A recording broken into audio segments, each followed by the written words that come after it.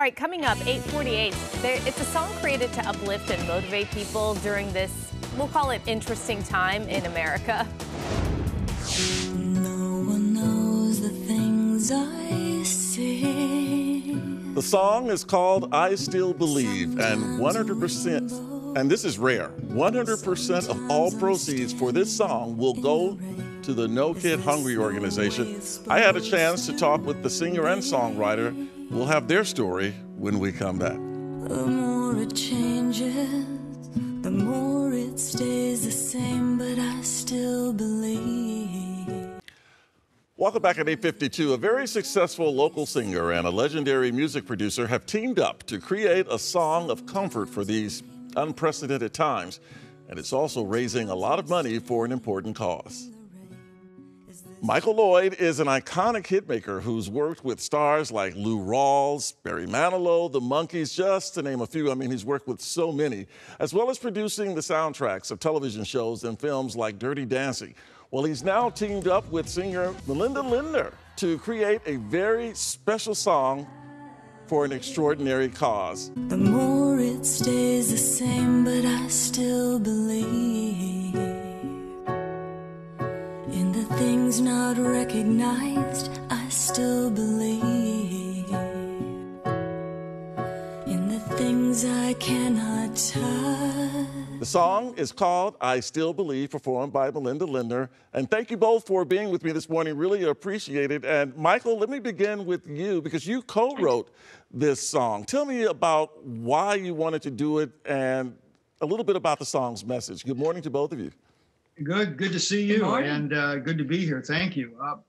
Songs come in different ways, and you don't necessarily write it for a particular thing, and then you do. And sometimes something just seems to emotionally feel right.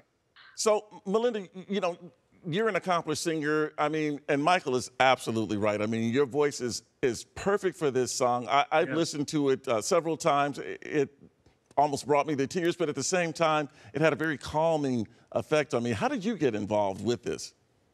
Oh gosh, Michael brought this song to me and I instantly took to it. I felt that it was something that I could really interpret. The lyrics are incredible. Michael does an incredible job with producing and writing songs, obviously, but I felt a connection to it. And it's a song of hope.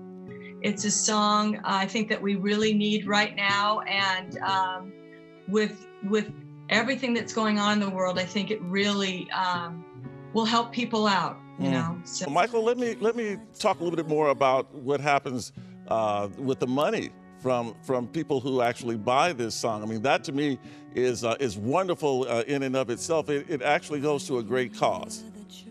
Yes, the No Kid Hungry is such an important part of life right now, because as we know, schools being shut down, kids who don't have an opportunity to be there to have lunch, to do anything like that. And in some ways, that may be the most important meal of their day.